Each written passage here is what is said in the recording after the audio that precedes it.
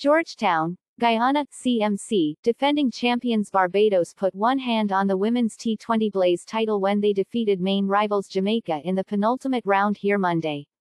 In one of 3 matches at the Guyana National Stadium, Barbados posted 129 for 4 off their 20 overs and then restricted the Jamaicans to 104 for 6, to take sole possession of the lead on 16 points.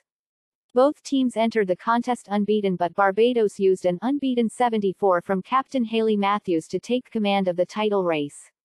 The elegant right-hander struck 9 fours in a 63-ball knock to underpin the innings, posting 50 for the first wicket with Kycia Knight 14, 26 for the second wicket with Kyshona Knight 10, and 24 for the fourth with Charlene Taitt 8.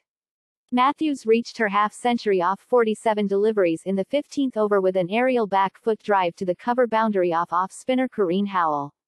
In reply, Jamaica got 26 from Guyana Nation and 24 from Chanel Henry, but Jamaica failed to find the momentum needed for the run chase.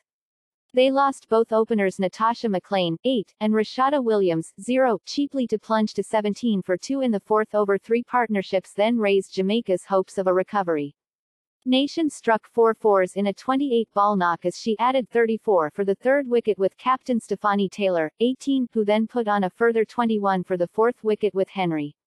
When Taylor perished after a 27-ball labor, Henry posted 29 for the 5th wicket with Jerona Walcott, 14, but the partnership was a slow one, and Jamaica were left with too much to do at the back end.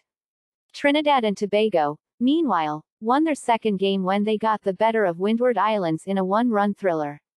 Defending a paltry 89, TNT managed to ruin Windward's run chase with captain Anisa Muhammad playing a key role by taking 4 for 16 from 4 overs of off-spin.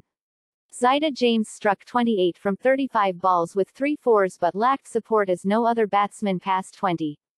West Indies batsman Brittany Cooper had earlier struck 47 from 41 balls with 5 fours as TNT reached 88 for 8 off their 20 overs. In the other game, Guyana crushed winless Leewards by 75 runs after gathering 122 for 4 from their 20 overs, thanks to the West Indies pair of Shemaine Campbell 36, and Shakibi Gajbabi 32 not out. Left-arm spinner Kezia Schultz then grabbed 3 for 14 to help rout Leewards for 47 in the 15th over.